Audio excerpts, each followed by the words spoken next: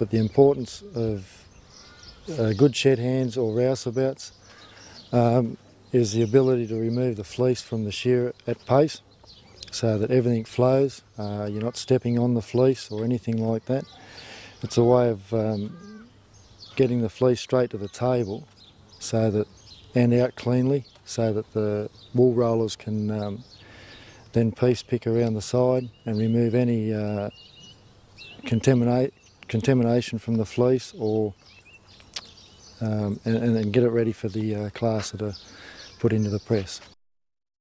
Having everything labelled helps, so you know where things are meant to go, but having everything close and handy, minimum footwork, because if you ever put a pedometer on your foot or something, the kilometres that you travel inside a shearing shed's phenomenal. So having everything accessible, nice and close, so that the workflow goes from the shearers all the way through to the table, to the wool press, to the back of the shed, sort of makes things easier.